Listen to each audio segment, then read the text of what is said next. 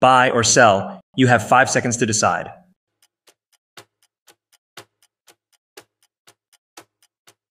Let's begin by adding an indicator. Of course, it's none other than my favorite, the 200-period exponential moving average. It's highly effective in guiding us on the right track. Next, let's try to draw our most recent trend lines. I guess we'll all reach the same conclusion. We can't miss this significant uptrend, followed by this apparent period of consolidation. Does this structure remind you of anything? Doesn't it look like one of those pennant flags? Yes, it's called the pennant market pattern, usually representing consolidation after a strong price movement in the form of a small symmetrical triangle. This is usually followed by uptrend continuation. The price is above the moving average, indicating an uptrend. No major events for this pair at the moment.